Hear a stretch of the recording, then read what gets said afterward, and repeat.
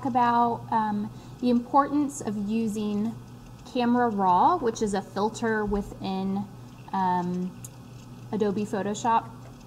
So when I view my images, I always open them in Adobe Bridge. So if you're paying for the Creative Cloud package that has all of the Adobe programs, I would highly suggest using Adobe Bridge. It's a great way to be able to sort your images. You can rename them quickly.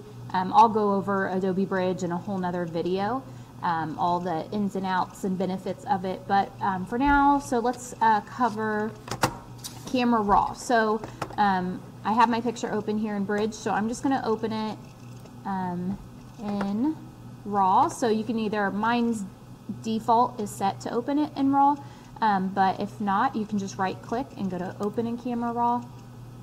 If you shoot in RAW, so if your pictures are taken and on your camera you have them set to shoot in RAW instead of JPEG, by default they're going to open in Camera Raw anyway. So, so you can see I have an image here, and I'm going to show you what you can do with a photo before you even open it in Photoshop itself.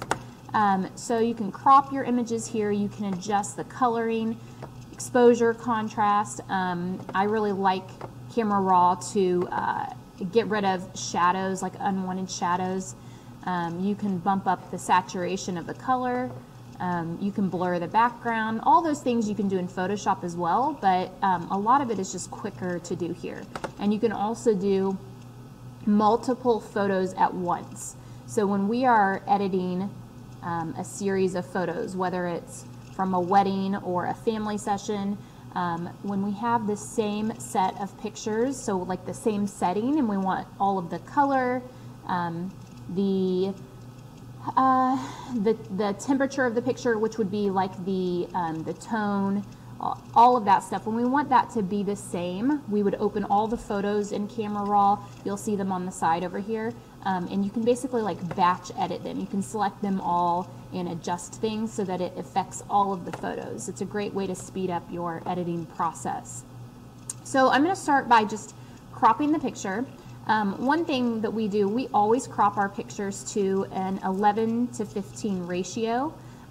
It is the most compatible with printing. So if you're wanting to print a picture as an 8x10, 11x14, 4x6, 5x7, that size of 11x15, as you can see, I have it set to 11x15. I just went to custom and typed that in.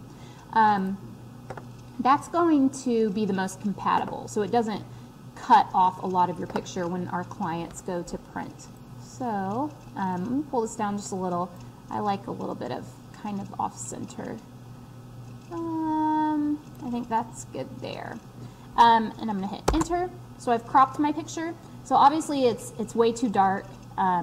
She is out of focus, not out of focus, she is out of the light. So we need to bring up that a little bit. So I'm going to adjust the exposure. There's still a little bit more shadow here than I would like, so I'm going to up that. You can see here. So already that makes a huge difference. One thing that I love is that sometimes, especially like with weddings, when it's a very fast-paced environment, you don't have time to go into your camera and necessarily adjust the white balance.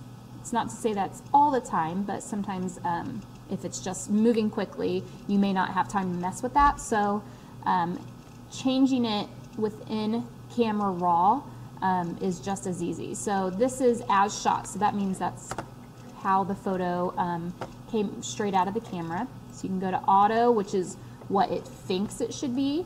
You can see if I go down daylight, cloudy, shade, tungsten, fluorescent, flash, custom. So custom is just the last setting that I used. So I'm going to bring up the yellow just a little bit so it's a little more natural skin tone, not too cool. And I think we're good there. So this was as shot, and now this is what I'm changing. So very slight difference. The other thing you can do in here, the saturation. So if you wanted your colors to be a little richer, or the vibrance. You don't want it to be, you have to look at every color. You can't just look at the, you know, the helmet and the little lace. You've got to look at the skin tone. I think in pictures of people, skin tone is the most important to have accurate. So let's lower this just a little bit. And I'm going to still go back in Photoshop and edit it further. So the other thing you could do, which I'm not going to do for this one, but I'm going to show you the benefit of it, is you can go to the adjustment brush here, and you can make adjustments to certain areas. So instead of it affecting the whole photo, let's say I wanted to blur out part of the picture. So like with a newborn photo, if you wanted to blur the blanket, all of these, let me set to 0. So if I wanted to blur an area of this, I'm going to lower the clarity and the saturation, and I'm going to go all the way just to show you what happens. And then if I brush it on here, you can see, and I like it for the background.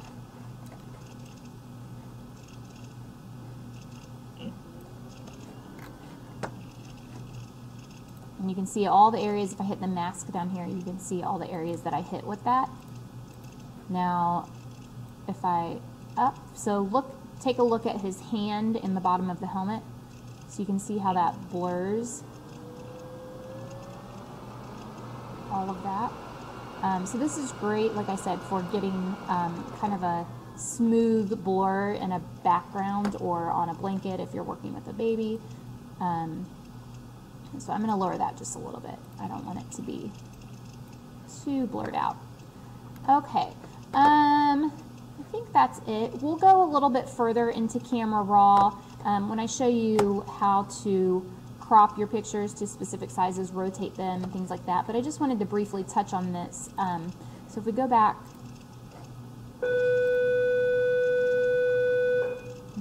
here, you can also look within the tone curve. So if you need to bring up the highlights or bring down the highlights so they aren't quite as dark, you can see how that affects that as well. So that's it, just kind of a brief intro into Camera Raw. In the next video, I'm going to go a little bit more in depth. Thanks for watching this video. Make sure you stay connected with Urban Rhino on social media. And don't forget to give this video a thumbs up, comment below, and of course, subscribe to our channel.